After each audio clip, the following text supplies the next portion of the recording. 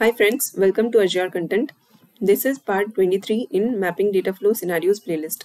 In this video, we are going to learn how to replace certain strings into null in CSV file using Mapping Dataflow. So let's see our requirement in details. So the requirement is quite similar to what we achieved in the previous video, where we tried to replace all the strings present in the CSV into null. Because if you see the input columns, all the columns expects integer type of value, but we have few non-integer, that is string type of values as well. Okay, but in this video we don't want to replace all the strings present in the CSV into null, but here we just want to replace all the strings wherever the value is unknown in the input dataset. We want to replace it with null in the output dataset, as you can see here, and all the other values, all the other strings should be remaining as it is. Okay, so this is a very simple use case. We want to achieve it using Mapping Dataflow. So let me go to Azure portal, and here this is our input dataset. As you can see, I have uploaded this CSV file in my ADLS container named NULL demo, and here we have 4 columns: ID, marks, age and salary.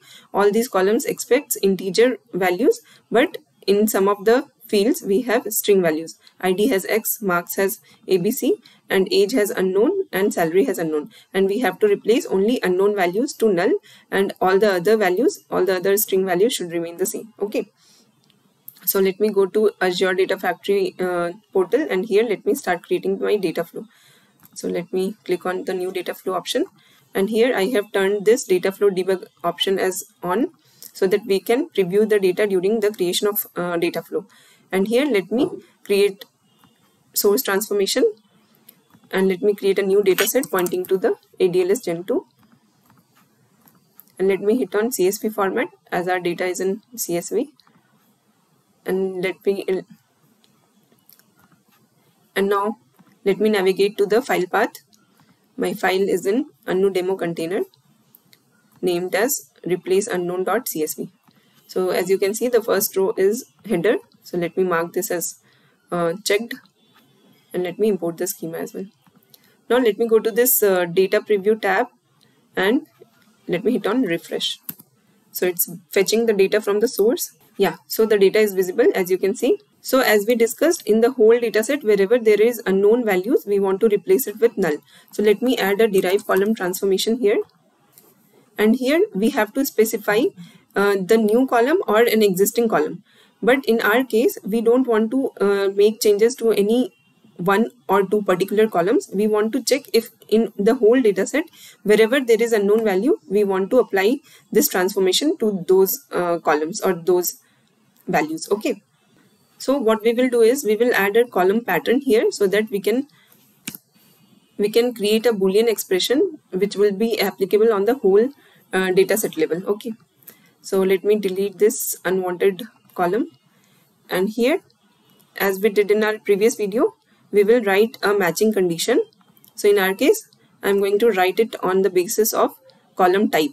So wherever the column type is equals to string type of data, we want to apply these functions or these expressions on top of those matching conditions. Okay, so let me open this column name expression and value expression.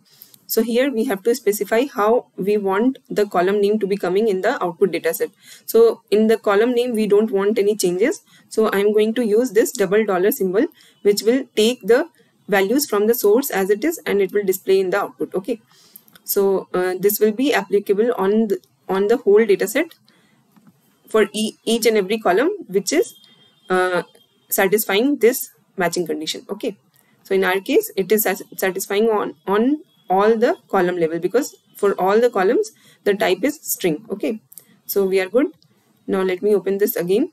So here this value expression will determine how we want the column values to be coming in the output dataset. Okay, so our requirement is we have to check wherever there is string called unknown, we have to make some transformation, that is we have to replace it with null. Okay, so to check if the string is unknown or not, we will use this if condition. So let me use this, and in this if condition we will provide the condition and then true expression and false expression. Okay, so first of all, wherever the column value is equals to, so I'll give double equals to, wherever it is equals to unknown, so let me write down unknown. Okay, wherever this equals to unknown, then we have to write true condition. Okay, so what happens if we write two integer as we used in the previous video? If we make use of this two integer and here if we supply double dollar values, this expression would result in null. Let me copy this and let me cut this whole expression and write down in a notepad, and let me take only this expression first and show you how it looks. So let me hit on save and finish and let me preview the data. Yeah, so as you can see, it has replaced all the strings present in the whole dataset level to null. Okay, so basically two integer function checks if the supplied value is an integer, then it will return the corresponding integer, else it will return null. Okay, so let me go back to expression builder again, and now let me copy paste the expression that we had written.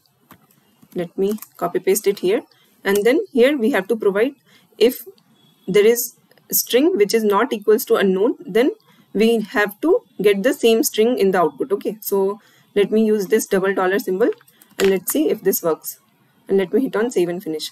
So you can see it is throwing an error saying expression should return the same type integer as previous. Okay, so what it means is, since this function is responsible for converting the values into integer and this is actually getting the string value in the output, so basically the true and false condition output should be in the same data type. Okay, this is returning an integer value and this is supposed to return a string value. So because of data type mismatch, it won't work here. Okay, so what we can do is, on top of this expression we can again use toString, which will convert this whole value into string again. Okay, so let me use this toString function here and let me hit on save and finish and let me refresh the data. So let's wait for this data to be fetched. Yeah, so you can see the data is visible.